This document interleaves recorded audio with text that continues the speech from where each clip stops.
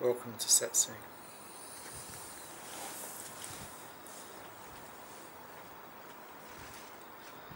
So, what is the Buddha? A lot of people think the Buddha is a somebody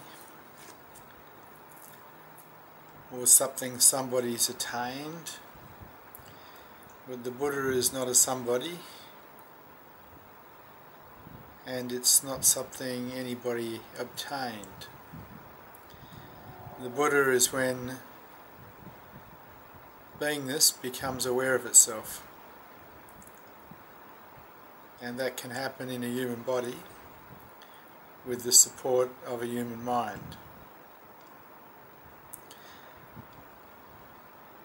And it can look like pretty much anything, because it has nothing to do with the body, and it has nothing to do with the mind, the personality.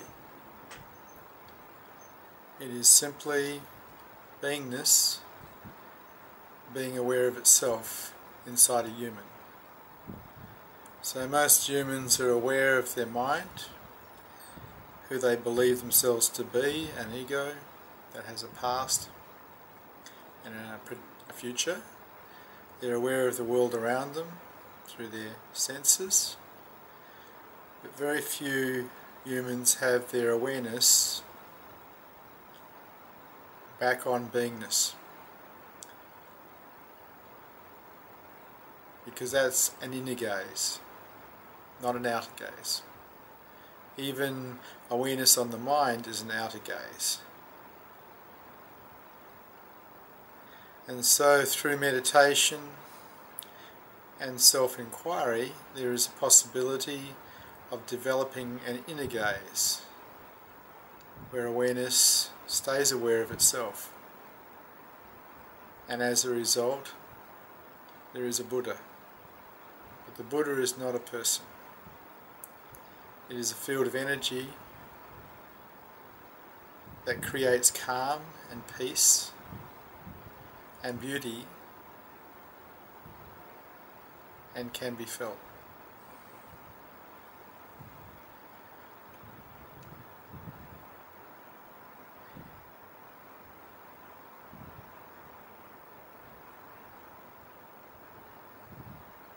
All human beings have the potential for this awakening or this enlightenment, because all human beings pretty much have a mind that can support it.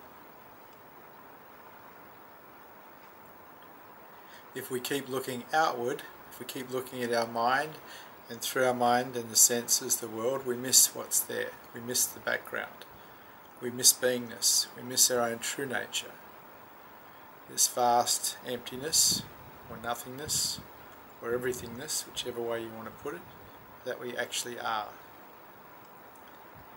It's up to you if you want to have a look.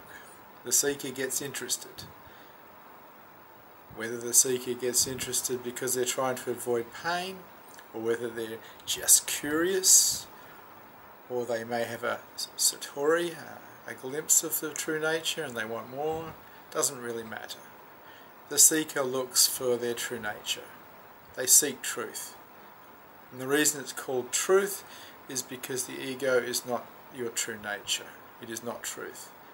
It is something that's made up of reference points from the past projected to the future, and in fact without imagination wouldn't exist. Whereas who you truly are is always here. It actually never changes. It is the background that everything appears in. It is always here. You are that.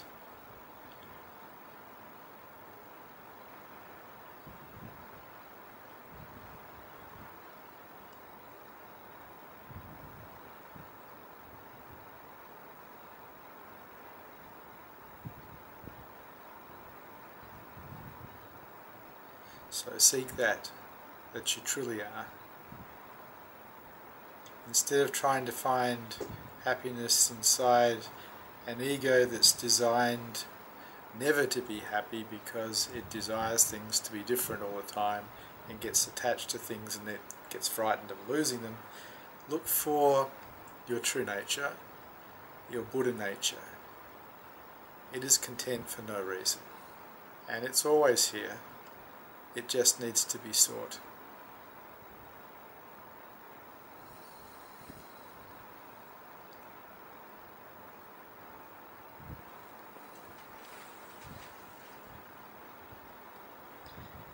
Thank you for Satsang.